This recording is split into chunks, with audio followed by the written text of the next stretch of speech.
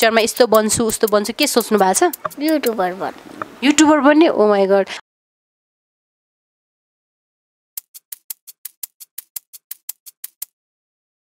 France जाँदै हुनुहुन्छ, किन जान लाग्नु भएको फ्रान्समा? किनभने उता घुम्न र उता पढ्नुलाई।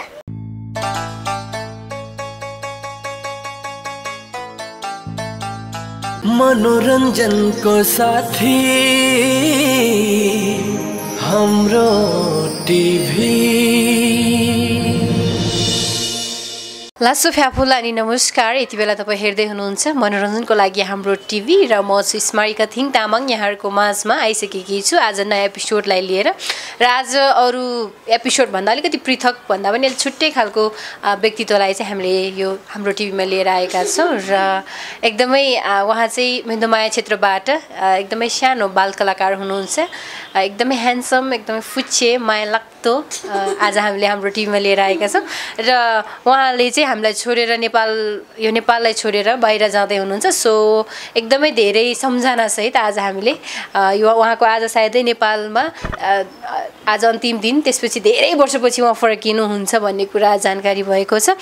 तेन्जिङ सोनामजी हुनुहुन्छ हामीसँग, एकदमै क्युट बाबु। तपाईँको नाम तेन्जिङ सोनाम है?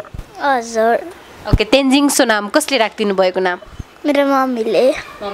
एकदम धेरै लजाउनुहुन्छ जस्तो लाग्यो बाबु, हो होइन है? त लजाउनुहुन्छ? मसँग किन लजाउने त? तपाईँ र म मात्र कुराकानी गर्ने हो यति बेला। तपाईँले मुभीहरू पनि खेलिसक्नु भएको छ है? हजुर। तपाईँ त हिरो हो नि त, अनि लजाउन मिल्छ? मिल्दैन। हाँस्दाखेरि झन् कति धेरै क्युट देखिने रहेछ। ओके, तपाईँले तामाङ चलचित्र, तामाङ मुभीमा खेल्नु भएको छ, कस्तो छ तपाईँको क्यारेक्टर त्यसमा? राम्रो छ। के क्यारेक्टरमा खेल्नु भएको छ? थाहा छैन। हो, कहिले खेलाइदिनु भएको त? मेरो मम्मीले त भनेको थियो। ओके, तपाईँको मुभी छिट्टै आउँदैछ है? हजुर। अनि तपाईँले अहिलेसम्म कतिवटा मुभी खेल्नुभयो तपाईँलाई थाहा छ, याद छ? खै थाहा भएन। भनेपछि याद गर्नु भएको छैन है?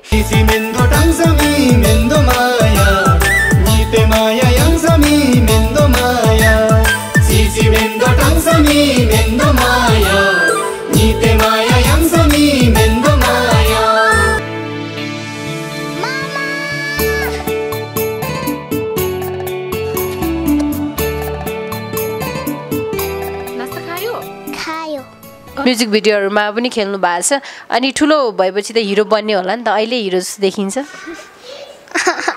कहाँ जाँदै हुनुहुन्छ अरे तपाईँ? फ्रान्स जाँदै हुनुहुन्छ, किन जान लाग्नु भएको फ्रान्समा? किनभने उता घुम्न र उता पढ्नुलाई। घुम्न अनि उता पढ्नुलाई? अनि बाबु एक्लै जाने, भोलि एक्लै जानुहुने हो? होइन, को जानुहुने? मेरो ग्रान्ड प्यारेन्ट्सहरूसँग जानुहुने। अनि मामु त जानुहुन्न होइन? हजुर। अनि मामुलाई मिस गर्नुहुन्छ कि गर्नुहुन्न? गर्नुहुन्छ। मामुलाई छोडेर कसरी जाने त भोलि? अनि थाहा छैन। ओके, बाबुको एकदमै लाइक हुन्छ नि, अहिले कति क्लासमा पढ्दै हुनुहुन्छ यहाँ नेपालमा?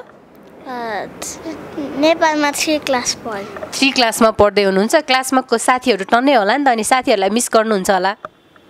मिस त गर्छ। केटी साथीलाई धेरै मिस गर्नुहुन्छ कि केटा साथीलाई? केटा साथीलाई। केटी साथी छैन तपाईँको? छैन। लजाउनु भएको जस्तो छ, उता हेरेर भन्नु त छैन? ओके, छैन। केटा साथीलाई धेरै मिस गर्नुहुन्छ। फ्यामिलीलाई कतिको मिस गर्नुहुन्छ उता गएपछि? धेरै मिस गर्नुहुन्छ।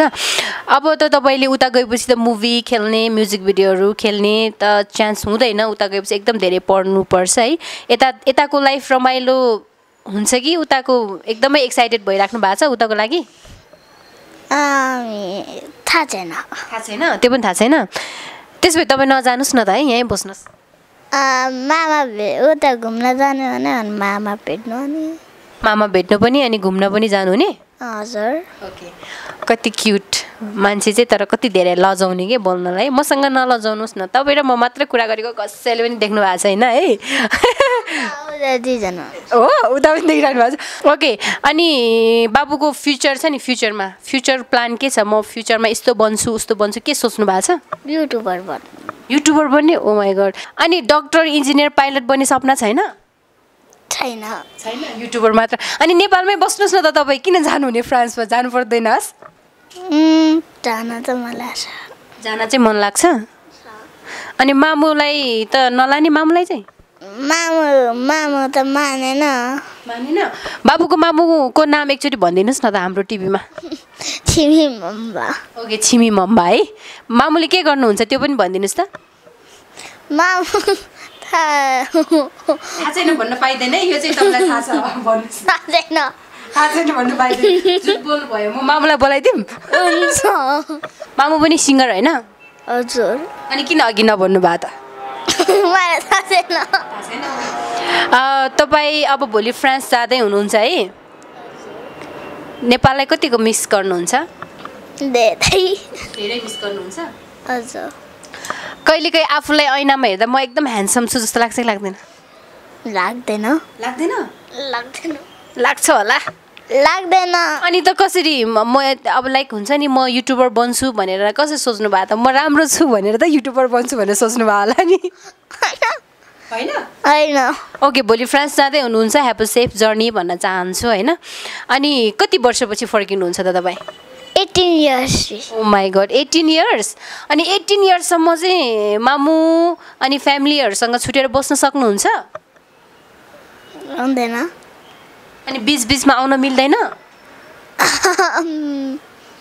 मेरो बर्थडेमा चाहिँ मम्मी आउँछ ओके बाबुको बर्थडेमा चाहिँ मम्मी फ्रान्स आउनुहुन्छ हजुर ल त्यसो भए तेन्जिङको बर्थडे कहिले हो भनिदिनुहोस् त म पनि आउँछु नि त सेप्टेम्बर 3 सेप्टेम्बर 3 म पनि सेप्टेम्बरकै हो ओके मेरो चाहिँ सेप्टेम्बर नभन्ने म चाहिँ भन्दिनँ ल हामी दुवैजना सेप्टेम्बरको रहेछ भोलि फ्रान्स जाँदै हुनुहुन्छ फेरि पनि एकचोटि तपाईँलाई सेफ जर्नी भन्न चाहन्छु राम्रोसँग पढ्नुहोस् उता गएर पढ्ने बाहेक अरू केही गर्ने सोच्नु भएको छ तपाईँ उता गएर स्टडी गर्ने बाहेक अरू केही सोच्नु भएको छ